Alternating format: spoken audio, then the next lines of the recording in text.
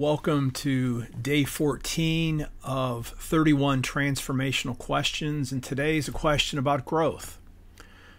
Who do I need to become, or who do I need to be and become to live out this life that God has given me?